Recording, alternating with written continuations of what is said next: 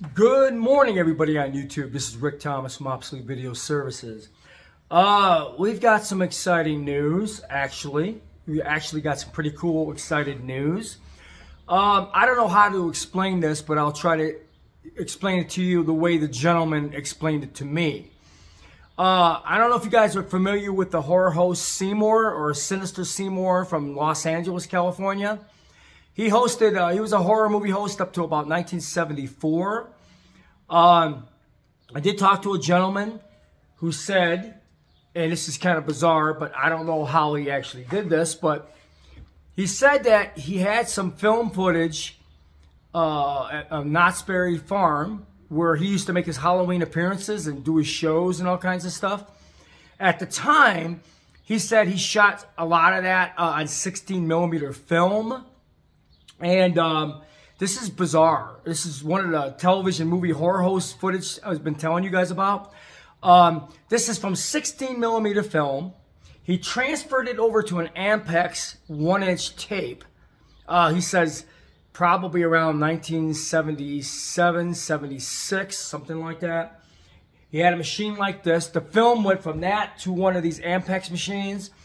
And then he told me that in the early 80s, I guess his house burned down, caught on fire, and it was a major fire at his home, and he lost all his belongings, so the original film is gone, but he did have the videotapes and other things in storage somewhere.